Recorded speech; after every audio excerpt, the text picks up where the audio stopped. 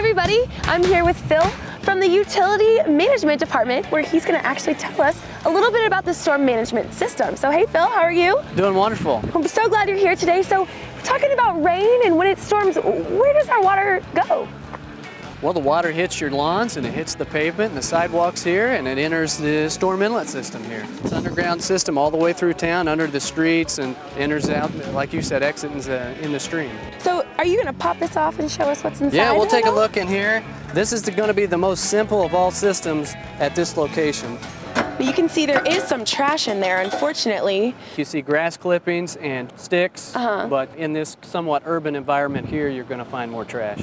There is an actual pipe. Yes, there's a pipe exiting and heads downstream into the next larger pipe.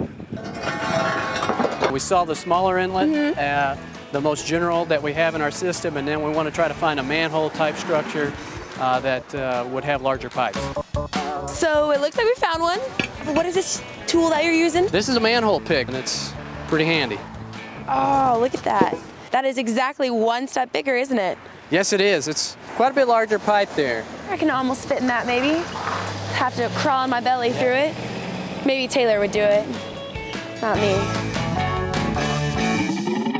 So I feel like I kind of just made a little joke about being able to crawl on my belly, maybe through this little bit bigger of a tube. But if that's not even possible, our friend Scott has just arrived. There is a better way to do it. Glad you're here. What do you have with you? Well, I've got a large camera that we put down in the pipe. And now, how do you control this? Well, we control it inside the truck, and we record everything that we see with this camera into the computer on the hard drive. It's pretty versatile. It can fit in about any size pipe. We're glad you met us out here. This robot looks like it could take my job, need be. So we've seen the next size up. Is it time for the next size? I say, let's go down and see the next biggest. All right, so we keep going downstream. You spotted something. What do we got here? Well, we've got a manhole here, and I believe, based on our drawings and our maps, that there should be a large round pipe entering a large box culvert. All right, well, let's pop this thing open and see if you are right. Whoa. Wow, so about how big is this? That's a 60-inch concrete pipe, or 5 foot in diameter. I could definitely fit in this one. No need for a robot. No. So this stop actually stops with the circular tubes, right? Right, from here on down, I believe it's all rectangular or box culverts. And that's simply just because we keep going downstream, all the tiny ones are leading into these bigger and bigger, so they've got to be bigger. That's right. I'm glad we found this one, but you know, just hungering for more. All right. I want to see these big box ones. All right. Right, Phil, our crew has landed here. This looks like a construction site right now. What is going on? Well, this is a convergence point for the whole town's drainage system. So what you're seeing here is one major culvert pipe system coming from the west side of town, and then from the east side is the other pipe that comes in. So you're seeing a construction site where we're having to replace an old deteriorated system. Kind of as we talked about at our last stop, these are these big boxes, right? Yes, you're looking at about a 16-foot wide structure. Both of these tying into a much larger system that outlets down in the stream.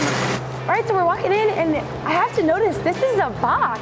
Is this what we just pretty much saw? It is what we just saw. This is where it enters the main channel.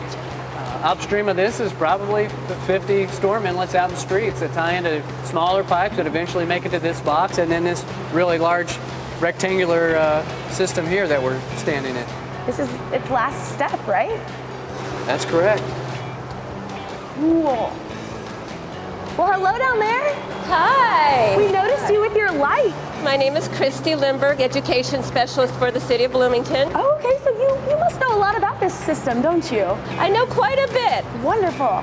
Is there anything that you as an educator have tried to really teach people about this system?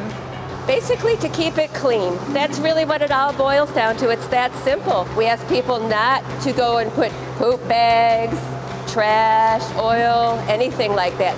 Nothing into the storm sewer system, because we flow into Clear Creek, and then from there into the East Fork of the White River, down to the Wabash, and then down to the Ohio River. And you know where that leads, down to the mighty Mississippi, and then down the Gulf of Mexico. Us, right?